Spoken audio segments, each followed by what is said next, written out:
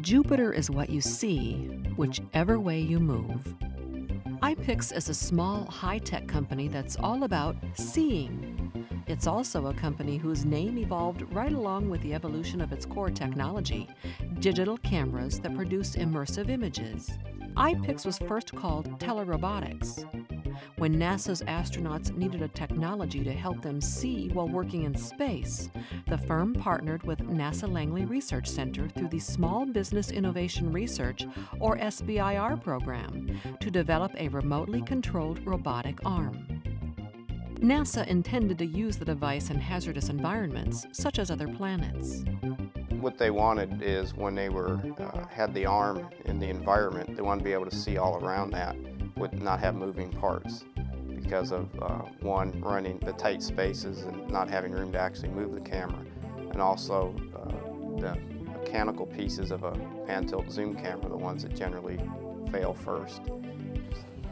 And that's just what the company developed, a motionless pan-tilt zoom, or PTZ camera, for the hazardous environment applications.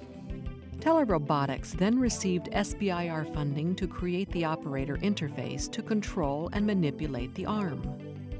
Through an SBIR contract from Marshall Space Flight Center, the firm, now called Omniview, worked on improving the quality of the video data from the camera.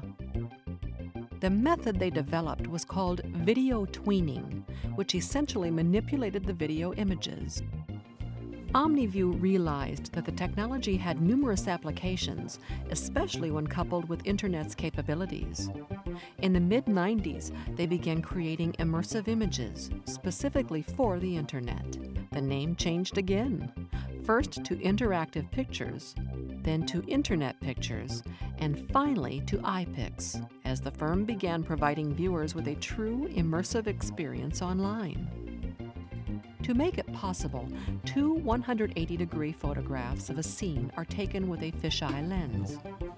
After removing the distortion, the images are seamlessly connected to produce a 360-degree environment that can be explored from all directions.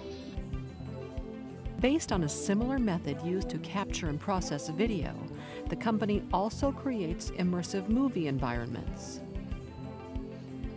Ipix numbers about 60 employees, and its core technology is still the PTZ digital camera they developed for NASA.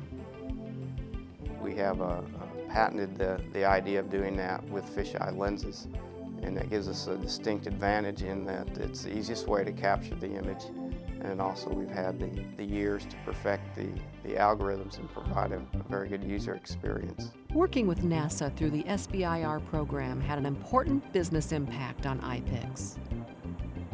And I think that what the SBIR allowed us to do was to try out a number of different implementations and see where the technology would really apply. Early on, Ipix created a product for the security market, but the product was a little ahead of its time and had to wait for the technology to catch up.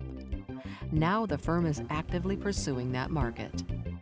Ipix also sees future opportunities to partner with NASA on space and planetary applications, especially in the area of mobile platforms. I think that we have an advantage with not having the moving parts of being vision systems on remotely operated platforms. If that turns out to be the case, Ipix may be involved in seeing on other planets, whichever way you move.